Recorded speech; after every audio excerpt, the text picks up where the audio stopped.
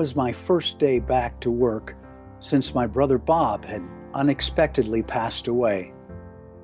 My primary mentor in life, the man I considered as my second father, the guy I always aspired to be like, was taken away from me in an instant.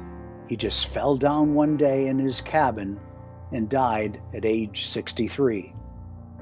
For the first time in my life, I, the professional memorial counselor, was faced with the sobering reality my clients bring to me every day.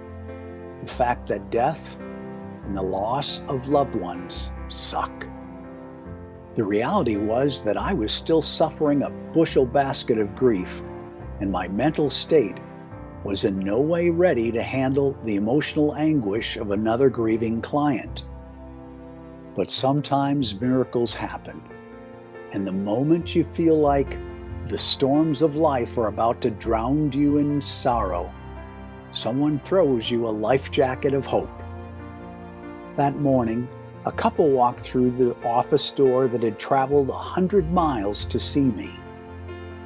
I had never met Chris and Rod before, but our coming together that day was surely divine providence.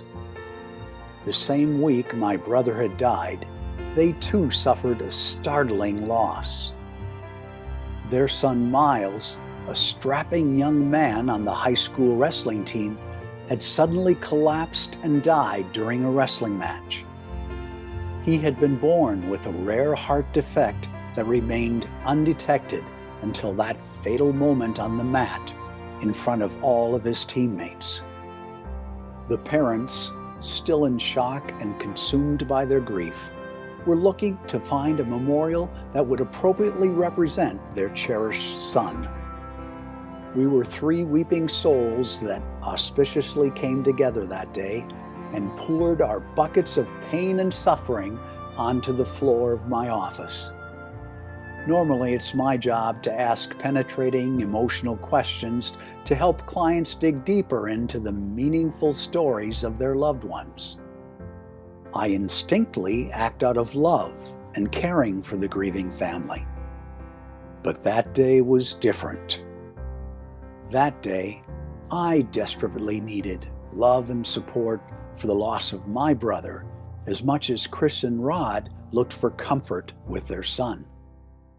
We were mutual guiding spirits and established a trusting bond together that would buoy us over the next couple of months as the memorial design process for their son's monument evolved. During our final meeting together, Chris turned to me out in the parking lot and looked directly into my eyes. "Don, thank you for helping me understand and process Miles' death. You, better than anyone inside or outside my family, helped me connect to the loving gift he still is to me." I replied that fortuitously she had done the same for me and helped me rise from the emotional abyss of my brother's death to understand how his spirit still lives in me. Together, we remembered the gifts, lessons, and stories that both Bob and Miles gave to life. We gave honor and respect to the legacy of their lives and recognized their unending spirits within us.